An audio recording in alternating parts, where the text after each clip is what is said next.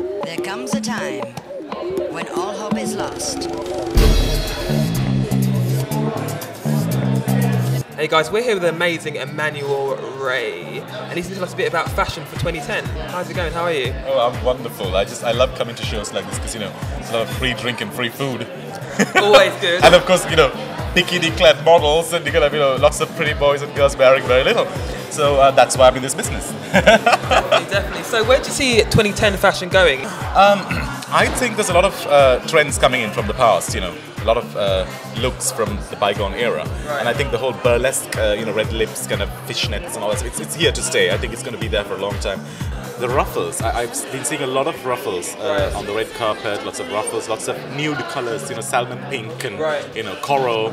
It's nude colors, beige, a little bit of sequins here and there. A lot of blings are coming back as well. I think same goes for men's fashion. Men's fashion is becoming a bit more flamboyant, with a bit of ruffled shirts, you know, frills. I'm wearing Nico Di Donna, by the way. I love what you're wearing, by the moment. I love what you're wearing. It's pretty amazing. Obviously, Lady Gaga is a massive character out there. Now, she just was on the MTV Music Video Awards, and she was actually wearing a me outfit. Did you see that, and what do you think of that? What was your personal interpretation of that? I think anything can be justified when it comes to art and fashion.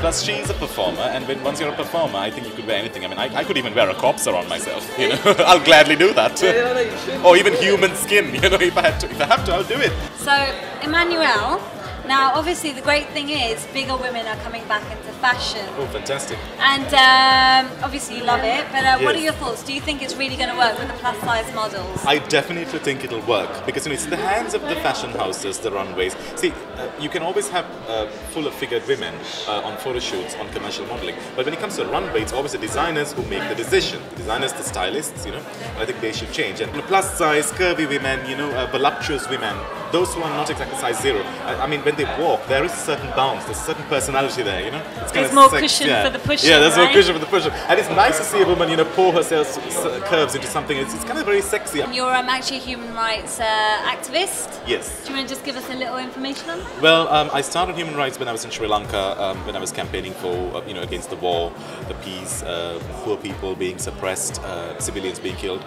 And then when I was in Dubai, I started a campaign for the fair treatment and proper wages and proper living conditions of expat workers in manual labor. And at the moment, I'm working on a campaign about to tackle homophobic crime.